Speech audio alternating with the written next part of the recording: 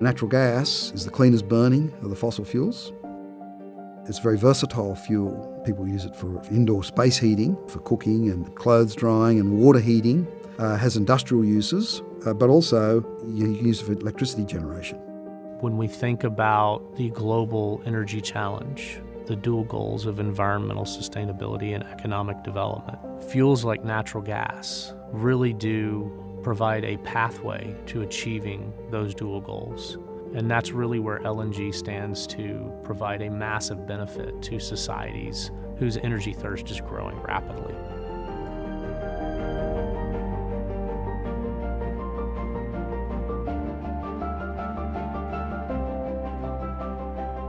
LNG really started as a solution to stranded gas in the 70s and 80s when you had oil prices high and you had all this money going into exploration around the world. People were looking for oil, and every once in a while they would make these huge gas discoveries.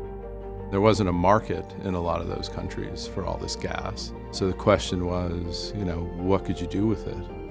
It was clear that the most profitable thing was to, liquefy it and then move it to places like Japan, Korea, and Europe that were energy short, but were looking for natural gas or cleaner fuels. Liquefaction technology was deployed, which cools natural gas to minus 260 degrees, and that allows it to then be transported on a ship. What you would look at was, what was the best way to monetize this sort of stranded asset. What you had was long-term contracts that were priced against oil. There was some flexibility in those contracts, but not very much. It was sold on a delivered basis, so you bought it from Qatar and Qatar brought it to you, or you bought it from Australian producers and they brought it to you. So it was basically a point-to-point business where you bought from a particular producer, they dropped it off, and you really had very little right to do anything else with it, and it was take or pay. So if you didn't need it, you still had to pay for it. So it wasn't really a market. That was pretty much the model up until, the advent of shale in the United States.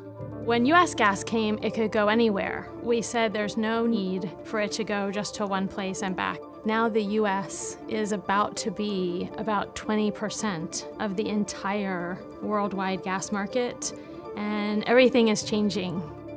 Particularly in North America, you see just about every market permutation of projects being proposed and deployed, all to see what will work best with buyers, what will provide the right amount of flexibility for buyers and for sellers. So that translates into what we call market depth. When you have expanding market depth, it increases the number of trading opportunities that exist. It doesn't necessarily mean that all of those trading opportunities will be exercised, but the fact that those opportunities exist do, by their very nature, change the manner in which transactions are done.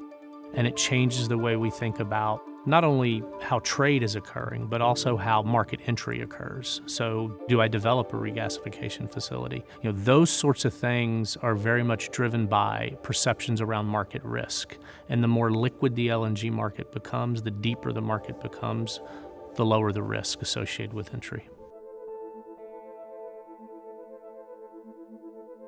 So as we've moved forward, we've actually seen pretty aggressive expansion in Australia. We've seen significant growth in the last 15 years from Qatar. We are seeing growth in the United States, and it's occurring in real time. The US getting into the LNG market is going to further stimulate, I think, the evolution of the world LNG market, making LNG much more of a commodity. And that also will further stimulate the development of LNG import facilities and so on around the world. So on the import side, the number of countries that import LNG has tripled in the last several years to at least 42 countries. That includes a number of new-to-market countries such as Pakistan, Kuwait, Jordan, Bangladesh, Panama, Jamaica. And that's important because that's bringing cleaner fuel than what's currently being consumed in many of those countries: coal, LPG, crude oil.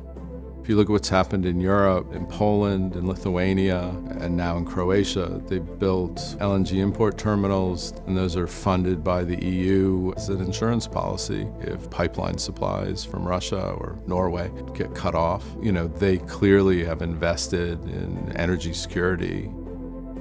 I think what you see, though, if you look at developing countries and even industrialized countries, increasingly I think their preference is to try to build renewables first and then to see gas as that bridging fuel and that ability to sort of balance load when your renewables aren't able to produce the kind of electricity that you require.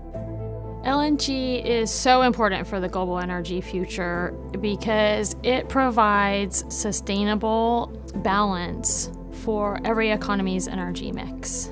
It really is so important for an economy to have diversified energy sources. And LNG is doing its part to become the largest and most stable market that it can to provide that reliability. The LNG market of the future is still going to grow by another 20 to 40%. And it's going to have a lot more liquidity, meaning LNG will move around the world more easily.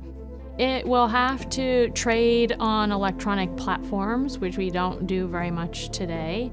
And it will have to develop price markers that actually give price information to buyers and sellers to move those cargoes around the world. So we will have financial instruments and futures markets, and we don't really have those today.